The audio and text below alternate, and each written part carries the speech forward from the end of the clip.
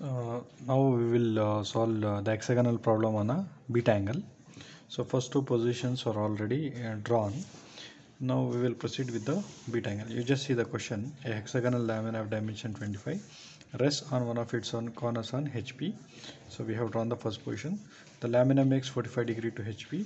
So we have drawn the second position. You see it. Now you can see the question in they mentioned diagonal passing through the corner that is inclined to 30 degree to VP. So now we are going to show how the beta angle here. Okay. So before for that we'll be drawing a diagonal here.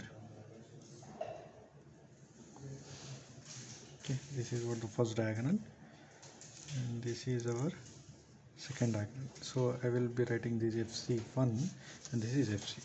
Now I'm drawing, and first I'll take a reference point here, reference point.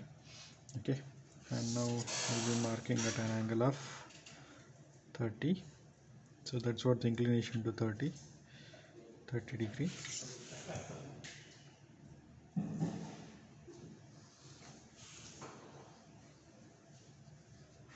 Okay, so now I'll be taking a reference of okay, a reference here F I have taken. Now first arc, so this is what the first diagonal line we have to consider, this is what the second. So first we have to consider FC1. Okay, now with the beta angle concept, first this length we have to consider FC1.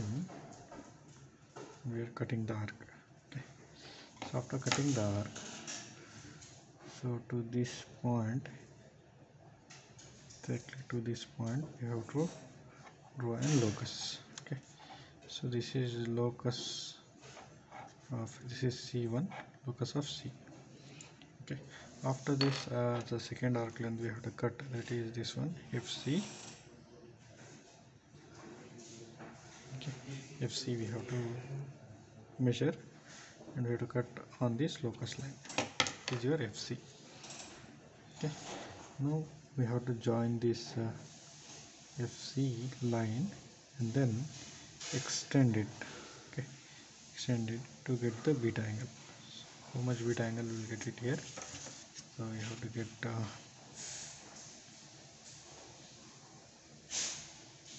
so we are getting it around 44 or 45 degree, so it will be okay, no problem. We have this length.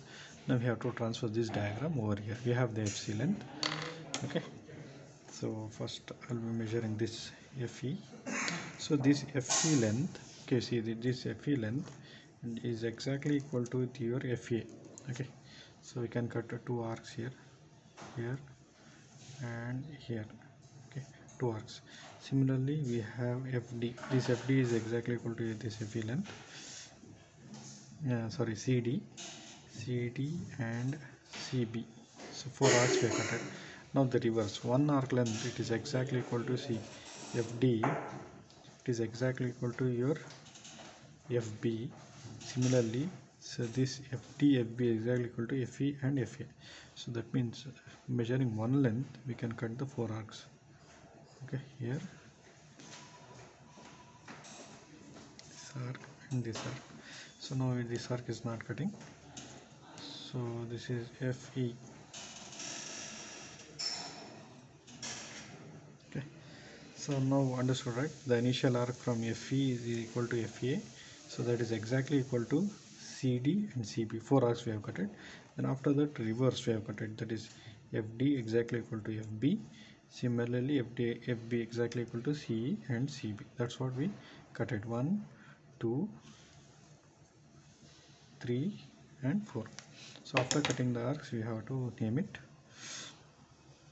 So this is E, this is D, this is A, this is B.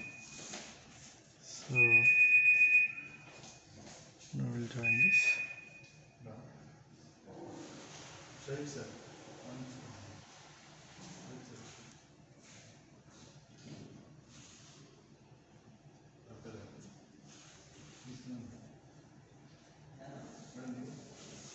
Okay, so now we have to extend this.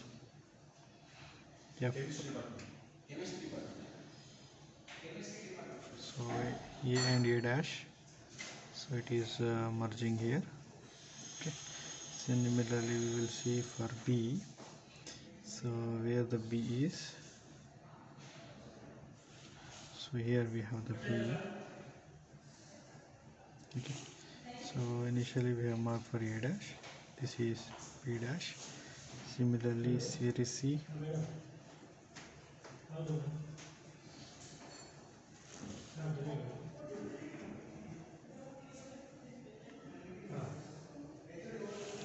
this is C dash.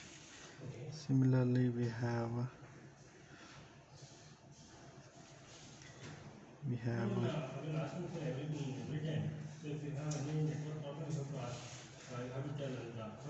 D dash,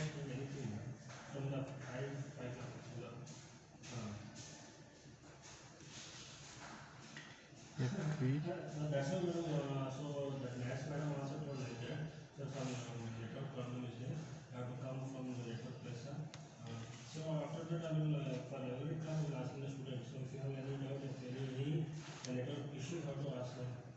so now we will join it.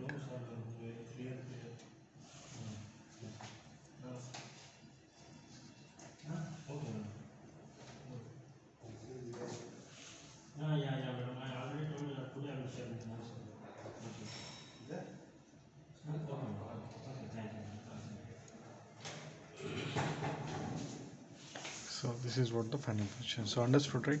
So first diagonal length will be cut at FC1, then locus line, then FC. So we have to cut the arc, then connect, and then extend. You get the beta angle. Then transfer the diagram using arc method. Then the final position.